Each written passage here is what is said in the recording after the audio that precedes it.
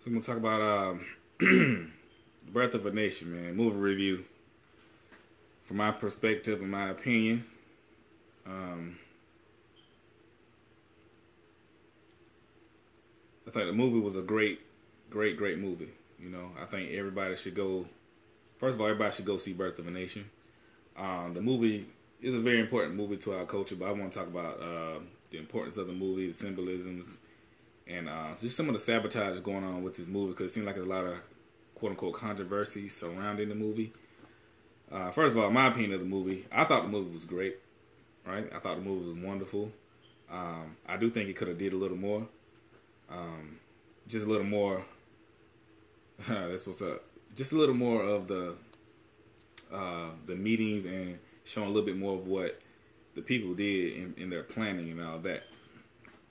But the reason why this movie is important to our culture, man, is because, for one, Nat Turner, he was a great revolutionary for black people. He fought up against the system. He fought up against racism in a time, which always never a good time, but in a time where during slavery, man, what I'm saying, he pretty much rose by itself, and it's also important because it shows other people that it shows the world that all black people and all enslaved people during that time wasn't just sitting around wishing and hoping they could free themselves or waiting on master to do everything. That's why Nat Turner story and movies is so important. And it's also important because in this age of film and mass media production, 9 times out of 10, the white media would take a story from the African American culture and they'll write it themselves. And when they write the story themselves, it takes away from the authenticity of the story. They put on whatever spin they want to put on it. However they want to do it, however they want to tell the story, that's how they do it. They have millions and billions of dollars to do this. So when you have a black man, it's important because when you have a black man who really trying to tell our story from our perspective, it's important because they don't, the powers that be don't like that because, the story is a very strong story of revolutionary, of rising up. It's a story of black people actually fighting back and not being afraid. And when you have that, it's gonna, in that story, you're gonna have white people dying. You know what I'm saying? You're gonna have white people getting killed. You're gonna have people fighting against the system and realizing who they are. And seeing themselves, seeing that they can fight against this system, seeing that they can really truly be free. It's not about hating white people. It's not about hating anybody. It's about loving yourself enough to want to live as a human being, as God created you. That's why the story is so important. And that's why Nate Parker making the story is very important because, we've been talking about something like this for years and years and years. And I ain't say nobody stepped up, but nobody was able to make this movie happen, in the way we wanted to make it happen. So the fact that this brother stepped up, he did it from a grassroots level, right? Nate Parker, that is. He raised the money himself. He went out and worked for the money, begged for the money, raised the money, and he got the money. He made this movie happen. He took it to the independent film festivals, the Sundance, I believe, and according to my understanding, he won all the awards. Got a $17.5 million payout. That's like the biggest in the history of independent film. You know what I'm saying? Black man doing this, so we got to give the man some credit for even attempting this movie in this in the state of America, because we know how Hollywood is, man. Anything that doesn't fit the status quo, anything that doesn't show black people lying down, being submissive, being, oh yes master, what can I do for you next, master, they gonna run with it. If you look at all the slave movies that we've seen so far, pretty much all of them show us in a very docile state, and being in a docile state, it fits along with the status quo, man. But when you have a movie like The Birth of a Nation, the Nat Turner story, the revolution of that story, man, they don't want to be out there on a mass media level like that because it is not only is the story important, but it inspires other independent black filmmakers to do the same thing. We know that genius is in the black community. You know what I'm saying? We know that we are some of the greatest storytellers in the world. You know, just like they go to the hoods and get the basketball players and the football players and the singers and the rappers. The same genius is in the hood with storytelling, narration, economics, education. All that stuff is in the hood too, quote unquote hood. So this type of stuff inspires other African Americans, men and women, to go out and tell our stories. And really, we are doing that on a smaller level, just not on a mass media level. But Nate Parker was able to do this on a Hollywood level. That's why it's a big deal, because you do it on a mass level like that, it's going across the world, you know. And really, he's the only brother in that lane making it happen like that, man. A story that we can look to, because the Nat Turner story, man, it's real. People died. You know what I'm saying? A lot of white people died. It just doesn't fit, you know. And two, along with that, it's important because another important thing is that Nat Turner's mother was an African. She was a native-born African woman, you know, during the time. And that's important because, you know, we know that as African people were brought over to this country, you know, after a few generations, you know, you have kids not being born in Africa. They be born right here in America, and they losing sight and they losing that connection to their African heritage. You know, so you might have the second generation child. Your mother might be born in Africa, but the son might be born in America. So that changes the dynamic.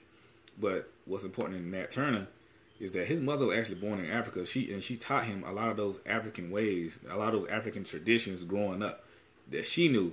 So she was able to teach him about African kings and queens, African deities, African religion, African spirituality. You know, she was able to teach them and instill in him what it is like to be an African. That's important too, because that shows the connection and the power of us knowing who we are, knowing ourselves. You know, so and from I understand, during that time in Virginia, a lot of people, you know, a lot of enslaved people were born in Africa and brought over during that time. For some reason in that area, I don't know why. I gotta look that up, see why during that time in that area it was more of a concentration of people natively born in I say natively born African born natives that brought over that was there. So a lot of them people during that time, they knew firsthand their African culture and their lineage, so they were able to teach their kids about what it was to be a human, what it was to be an African. So Nat Turner had a lot of that in his system growing up. You know, he had a lot of that, and the fact that he was able to read and learn, he had a special assignment on his life. So that's very important to understand. You know, another important thing to understand is that the Haitian Revolution. You know, the Haitian Revolution, it kind of happened a little bit before that time, and so, you know, the story and the message of the Haitian Revolution was spreading worldwide. You know, and they heard of that, and what the United States and all other cultures didn't want to happen was to have uprisings equivalent to the Haitian Revolution, because once black people start to know that they can really do it, then they can really do it, you know, and they start to scare people, man. So this is why this movie is important, man. It shows us that everybody just wasn't laying down. From the time of, I believe Nate Parker, I mean Nat Turner, keep getting that confused. From the time of Nat Turner up until like the Civil War in America, there were about 300 recorded armed resistant movements in the United States. They weren't successful, but people were black people were standing up and fighting for themselves all over the country, trying to free themselves, you know. And that's very important to know, because that changes the narrative, that changes the dynamic in who we are and what we know about ourselves, you know, because all of our ancestors weren't just sitting behind bars or sitting in chains waiting on somebody to free them. If you're going to free yourself, you got to free yourself. You're going to be free, you got to free yourself. And so the message of the Haitian Revolution spread throughout the world. Everybody knew about it, but you know, they didn't want the United States or people in the United States to know that. A lot of symbolism. It's gonna be some spoilers, man. So y'all get ready for that. I'm trying not to put too much in there, but a few symbolisms in the movie, where they show that when he was a little boy, and towards the end of the movie, they show him thinking back to when he was a little boy and how he used to do things, and now him being a man. You know, it was a lot of symbolism about how if you really look at that movie and you think about what's going on today, it's a shocking parallel imagery of how we act today versus people snitching or people saying you don't need to do this, you need to just be happy and stay on the plantation. Why are you causing trouble? All of that is in the movie, man, and all of that is happening today. You know, we can look at like the flag and protests and stuff like that. You know, why you protesting, man? You know, your family is happy, you eating. You know, but everybody's not eating. You know, it's so much symbolism that from hundreds of years ago until today, it's still happening, and it's still the same thing, and we're still dealing with the same thing. Another powerful symbolism, it showed Nat Turner. He was hired out by his slave owner to go around and preach to other plantations, preach to the slaves at other plantations to get them to be docile, right? So he would preach passages like slaves obey your masters and stuff like that, you know. Because we all know that African people, we are big on spirituality. You know, sometimes we big on religion, but we big on spirituality. So, you know, they figure that if they can get black people to see that there's another black man telling them to be docile because God said so, that's a very damaging and powerful thing to do. Because if you tell somebody like, look, you are suffering because God wants you to suffer, you know, and they presented this thing as the word of God, that's very powerful and damaging. So that's why they was getting him to do that, because they couldn't talk to those people like a black man could talk to those people. But anyway, as he was doing that, Nat Turner, that is, he began to see how his people were really living. You know, he began to see the damage that slavery was really doing to his people, and he began to it began to tug at his heart, right? So as he was preaching, I believe that something in the spirit was talking to him. I think God was talking to him and said he can't be preaching like this. This is not right. So he would say that for every message, for every passage in the Bible that it was telling them to be docile and slave obey your masters and be in slavery, there was a whole nother passage telling them you need to free yourself. You need to fight for your freedom. You know, and that's true. You know, and that shows us, that one symbolism shows us how the Bible can be used to enslave people or it can be used to free people. It's all about how you look at it. It's all about how it's all about your interpretation, man. It's all about your motives and what you're trying to do. You know, so that's why we need to see this movie, man. You know, and we need to start with the. Well, let me go on the Sabotage thing, man, because this movie now, as far as Nate Parker, you know, there's a lot of people, you know, saying it's a controversy around him and all that good stuff. And it's not really a controversy, you know what I'm saying? Like, rape and sexual assault is a very bad thing to happen to anybody, right? If anybody in this world doesn't consent or allows you to touch their body or be in a sexual position, you shouldn't do it. Point blank. It doesn't matter how, you know, drunk somebody is or what they said before. You know, it doesn't matter. It shouldn't happen. However, you know, this was a case with him that happened over 20 years ago.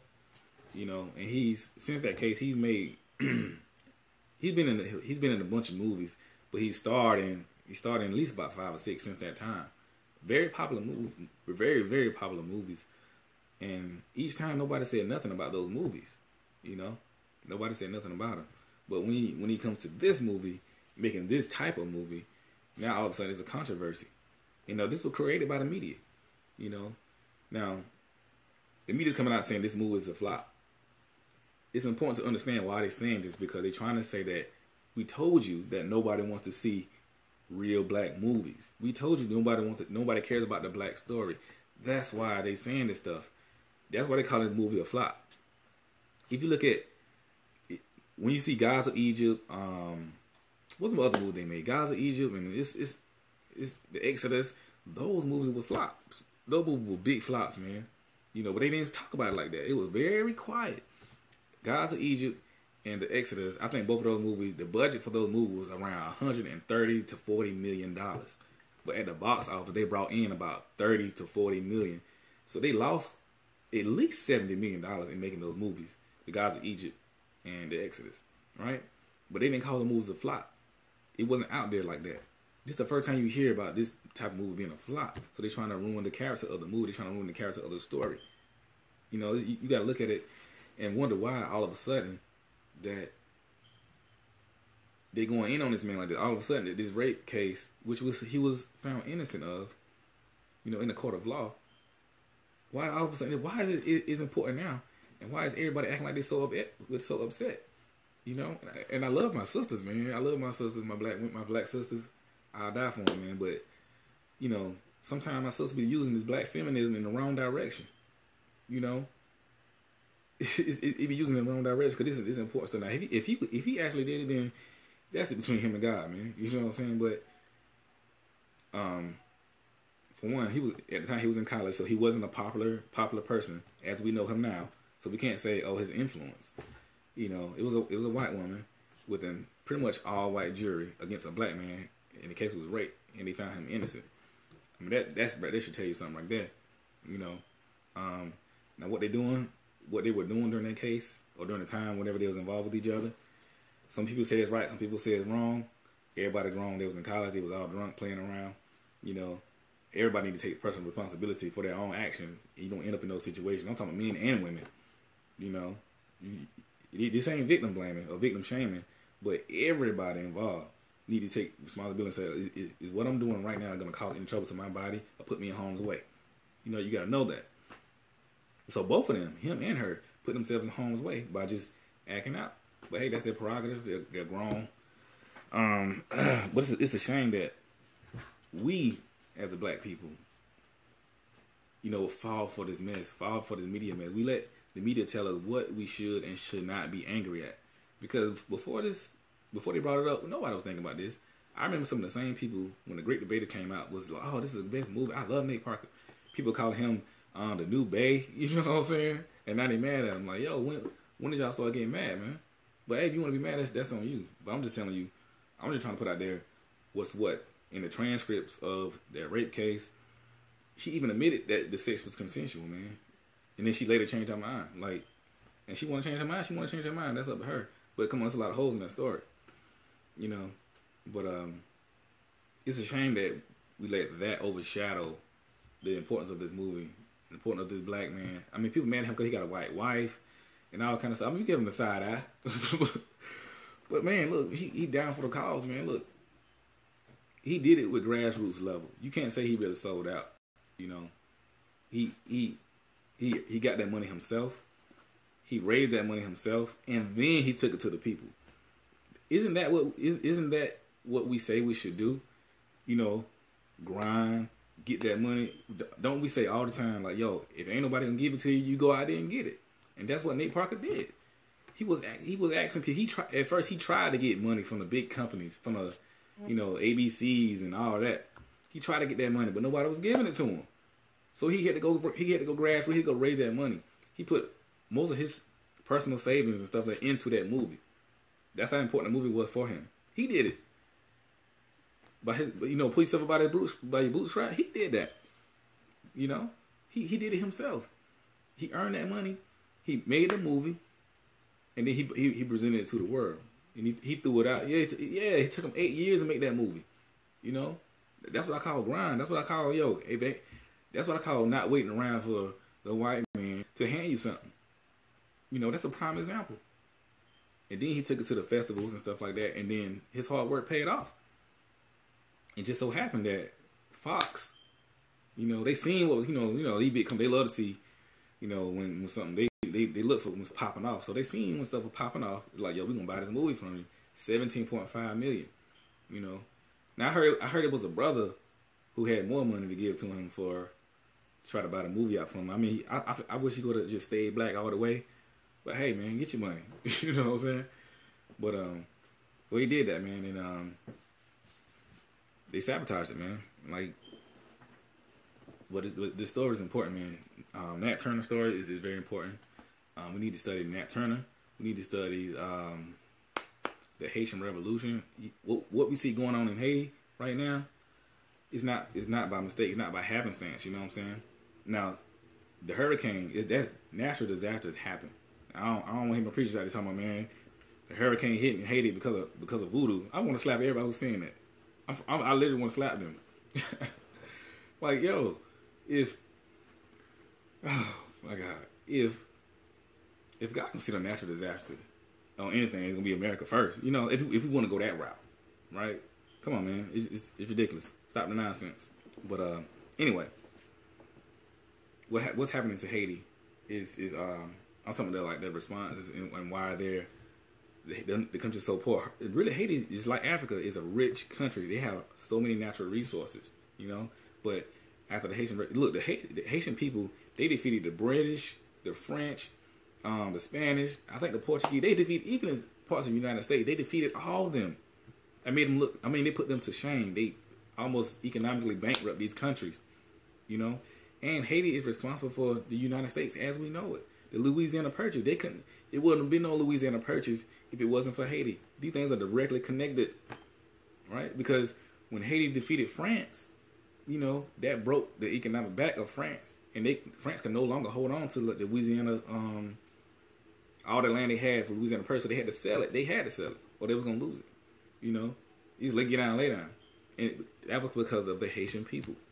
This sent shockwaves around the world, you know, because the world was invested in Haiti because the island of Hispaniola, I think that's what you call it, it produces a lot of natural stuff like bananas, berries. They got a lot of gold, oil. I mean, Haiti is booming, man. So don't let people tell you that Haiti is poor. It's poor because now, you know, France, they came back. Excuse me, they came back and put a lot of I think you call it embargoes on Haiti and stuff like that. So they're making the Haitian people pay them.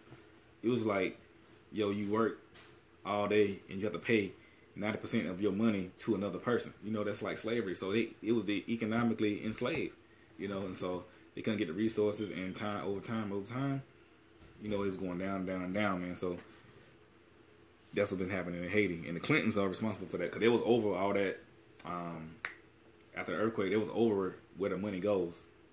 The Clintons, man. So, yeah. But anyway, after the Haitian Revolution, like I said before, I don't want to sound repetitive, but black people around the world heard about that, man. They were starting to believe in themselves. But anytime an uprising happened, they tried their best to snuff it out, man. You know. And so Nat Turner was a brother. He took the Bible and used it for liberation. You know, he wasn't scared. Like, you know, religion has its place, spirituality has its place. I know everybody ain't into it, but I get upset with my fellow preachers and stuff like that. Don't use, you know, the Bible or whatever religion you into to liberate your people, because that's what it's for.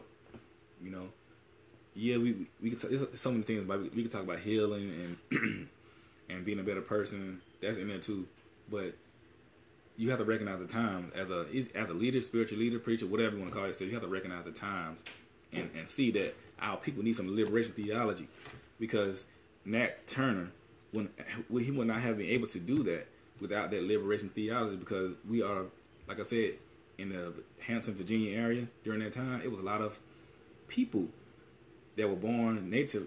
They were native born Africans, you know, and so it was an understanding of spirituality and culture around that time. So when he began to speak, they recognized that power of spirituality and what it could do. So he was able to galvanize the people for that revolution. And he used that Bible for liberation, man. And that's very powerful and very important, how you can inspire your people, you know. And so that's important. But I encourage everybody to go see the movie, man. We got to support our people, because we've been crying and crying and crying. Oh, we need real slave movies. We need real slave movies. But when we get it, you know what I'm saying? Oh, man, it's something wrong with this. You know, and my people, my black people, I love y'all to death. You know what I'm saying? But we got to stop being so overly critical of each other. You know, we don't hold our white counterparts to the same standard as we hold ourselves. And I guess you got to hold yourself to a high standard. I get it, but you know, it's ridiculous. You know, I mean, everybody got to be tested. You know, you can't just throw something out there to somebody, white or black, and expect them to accept it. You got to come correct and thorough. But you know, how we've been doing this movie is totally ridiculous. We let this media, white feminism and black feminism, sabotage this movie over something that, you know, that's been proven in the court of law to be not true. and it's just a shame. It saddens my heart because it's gonna be hard for us to rise as a people. We gotta do this collectively, man. We can't do this individually. We be saying we want black leaders, right? We say we want a black leader, but every time we get a black leader, man, we put them out there to dry. You know, we let them hang. You know what I'm saying? Like when our black leaders start getting in trouble, we're like, oh, I ain't gonna do that. Ain't no man perfect. Ain't no man or woman perfect in the world. Even if we have a black leader, they gonna be flawed just like the rest of us. Martin Luther King was flawed. Malcolm X was flawed. Marcus Garvey was flawed. You know, these people, but together we can stand strong, man. That's what I'm saying. And in this day and age, we got to teach our children who they are. You know, some people say, "Oh, it's just a movie." You know, yeah, it's just a movie, but it's important. You don't say it's just a movie when you go see this other stuff. You know what I'm saying? It's I don't know. Medea is just a movie, but they making millions of dollars. I like Medea movies, but I'm just saying I'm making a comparison of how we do things. You know, but go see this movie, man. Take your kids to see it. Not just go see it, but understand what you're looking at and study the history of our people. Not just to get stuck on history, but to really know what's going on, because we know everybody else's history. We know European history, all the great warriors of Europe and all that good stuff. We know Jewish history. You know, we know all about the Holocaust and stuff like that. We know all this other stuff. But when it comes to our own history, I don't want to learn about that. I don't want to know about it. It's too black. It's too African, man. You sound stupid. You know, for real. Learn about who you are, because you should learn about who you are. But anyway, the movie was a great movie. I implore everybody to go see it. If you don't want to see it, you don't want to see it. But I think it's a little crazy to say you don't want to see it because of these fake allegations. I think that's crazy, and I think we do. Some people told me like, hey, you can't make people see it. You can't make nobody see it, but we do have an obligation to support our own, especially in this time and place that we're in now in this country. You know, we have an obligation. You go to any culture, and they'll teach their children, yo, you have an obligation to support your people, especially when it's something good. You don't want to support no BS, but when you got something good that you know that's gonna lift and push the culture forward just a little bit, we have an obligation. You have a duty. You know, you have a duty, and I'm not gonna back down from that. We have a duty, man, to support these things, man. If we don't support them, nobody else will. You know, we really don't need nobody else to do what we got to do. All the answers we have is within us. It's within us, man. We just got to recognize that, you know. But anyway, man, that's my time. Y'all be easy. This is Don't Skip Breakfast, the movie edition. And y'all be blessed, man. Go see the movie.